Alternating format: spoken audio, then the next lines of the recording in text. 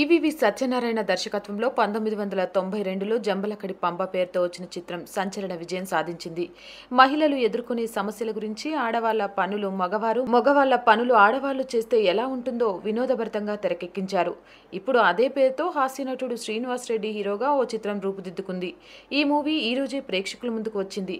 మరి ఈ చిత్రం అలనాటి ఈవీవి సినిమా స్థాయిలో మెప్పించిందో లేదో ఇప్పుడు చూద్దాం. ముందుగా కథ విషయానికి వస్తే వరుణ్ ఓ సాఫ్ట్వేర్ ఇంజనీర్, పల్లవి ఫ్యాషన్ డిజైనర్. వారిద్దరూ భార్యాభర్తలు. అయితే కొన్ని కారణాల వల్ల వారిద్దరూ విడిపోవాలని అనుకుంటారు. విడాకుల కోసం లాయర్ హరిని సంప్రదిస్తారు. అయితే అనుకోని పరిస్థితుల్లో హరి చనిపోతాడు. అయితే అతను ఓ పని నిమిత్తం భూలోకానికి స్వర్గం నుండి తిరిగి వస్తాడు. ఇక వరుణ్ పల్లవిని కలపడం కోసం హరి ఆత్మ ప్రయత్నిస్తుంది. అందులో భాగంగా వరుణ్ శరీరంలోకి స్త్రీ ఆత్మ, పల్లవి శరీరంలోకి పురుషుని ఆత్మను ప్రవేశింపజేస్తాడు. ఇలా మారిన పరిస్థితుల్లో వారిద్దరూ ఎలా ప్రవర్తిస్తారు?